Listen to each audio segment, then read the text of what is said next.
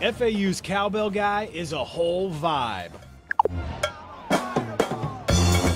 The real star of the Final Four is FAU's cowbell guy. This is FAU band member Noah Goins' moment in social media fame.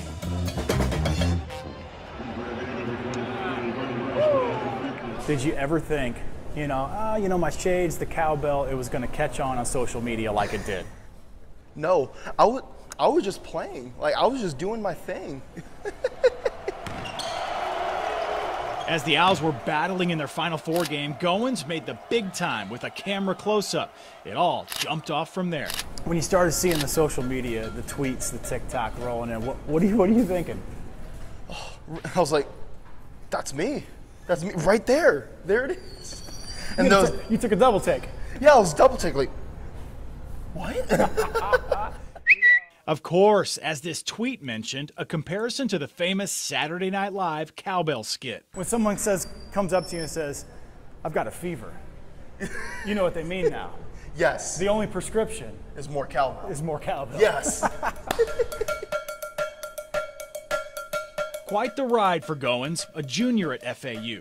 All the fame and no fortune coming in right now.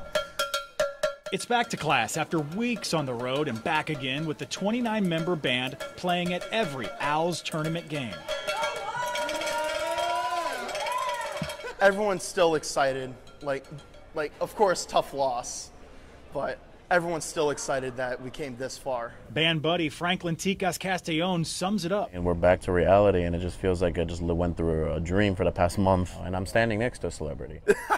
Now they're both laughing it up with the Goins cowbell fame and nicknames. Oh, they're flying. They're flying around. Everywhere. It's just a matter of which one sticks, really. People have just been calling FAU him cowbell guy, cowbell king. The cowbell king. Yeah, I saw that. The cowbell kid. I seen that. Cowbell kid? Yeah. I didn't see that one yet. No, there's been a lot.